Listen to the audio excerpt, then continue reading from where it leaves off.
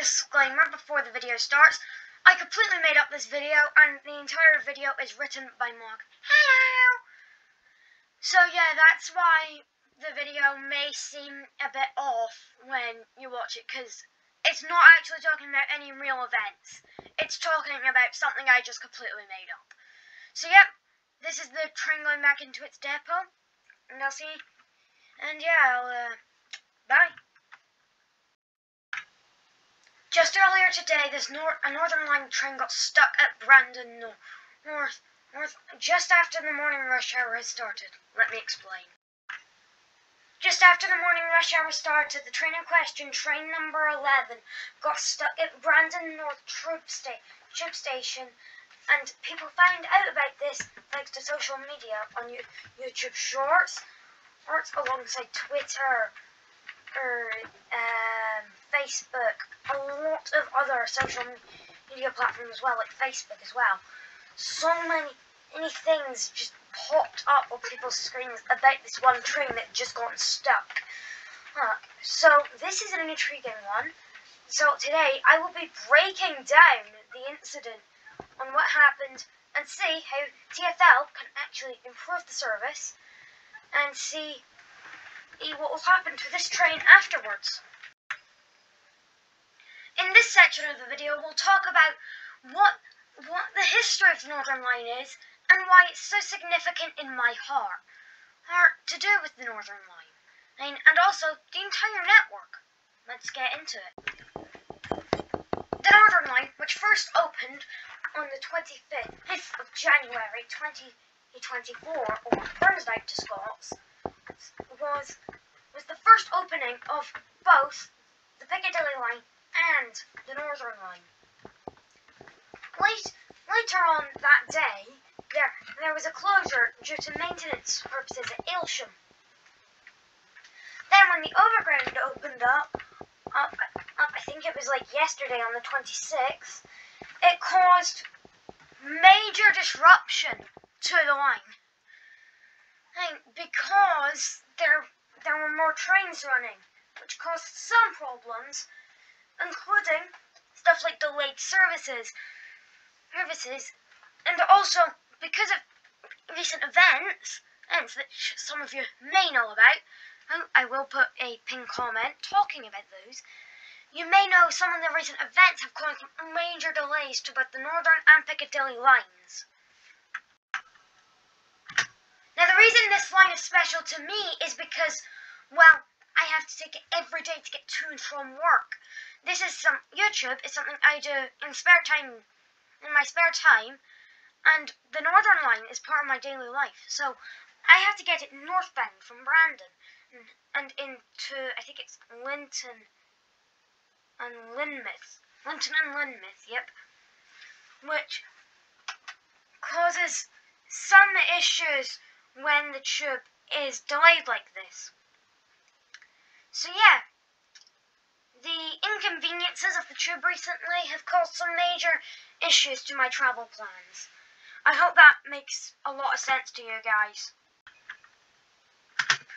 Now, we'll talk about the events themselves, and what actually happened on the fateful morning that this happened, or aka this morning. So it's currently 6 in the morning, in the 27th of January 2024, and the morning rush hour is just now starting, with the Northern Line, Piccadilly Line, London Overground, DLR, Elizabeth Line, and District Lines all starting to serve their purposes in the rush hour. Now, the main reason that this incident is affecting a lot of communities is because the trains got stuck. But we need to dive into the train first, and what the station has to do with this incident. The train in question, train number 11, is actually known by commuters like myself as the emergency brake train, because people always try to prank the driver by pulling the emergency brake on this train. That's why whenever you see train 11 pull into the station here, you're like, well, we're not getting on that train. Now, on TfL, we actually don't think that, that's a possible reason for that to happen. Because the train itself has broken down. Like, the engine wasn't running properly when it arrived. Station staff phoned up Northern Line control to tell them, hey, train number 11, it isn't working properly, it just sounds horrible. Maybe divert all trains via the Docklands Light Railway tracks instead.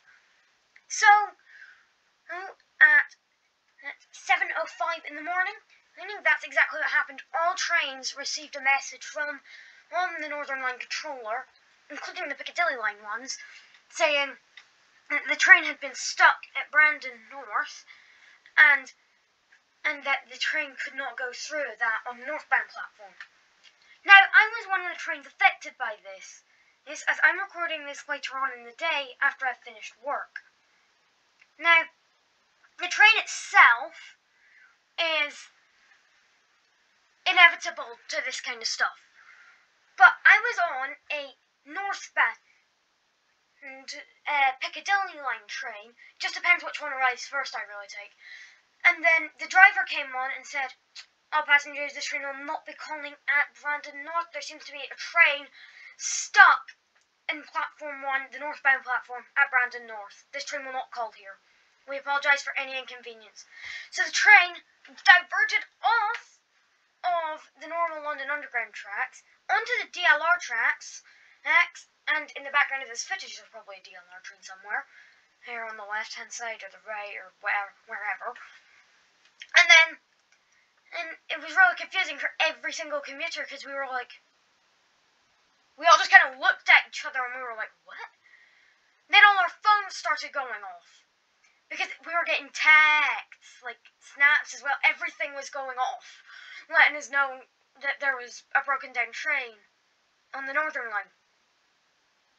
And I myself, as a human being, not saying that's a bad thing, but for the Northern Line, that's kind of bad, considering the Northern Line has one of the best services on the whole network. I think it's a train like every 3 minutes, because it's a metro-style service, remember. But the Overground's more like a heavy rail train, remember. And actually, I think there might be a Northern Line train badly affected in the background of this footage, maybe. I think I'm about to go review the footage and see if there is those things. But yeah, that's really essentially what happened. When the RAIB arrived at Brandon North, the RAIB being the Rail Accident Investigation Branch in the UK, they investigate all the rail incidents that happen. When they arrived at Brandon North, they were completely stumped by what had happened. They actually told some of the commuters on the southbound platform what had happened and why this would probably affect their journey. Now, also, the footage that I'm using has been taken right out of their report video, which they allowed me to use this footage of the train going back to the depot for repairs. Extensive repairs, actually. After that, I think it would need those repairs. And also maybe remove the emergency brake pull.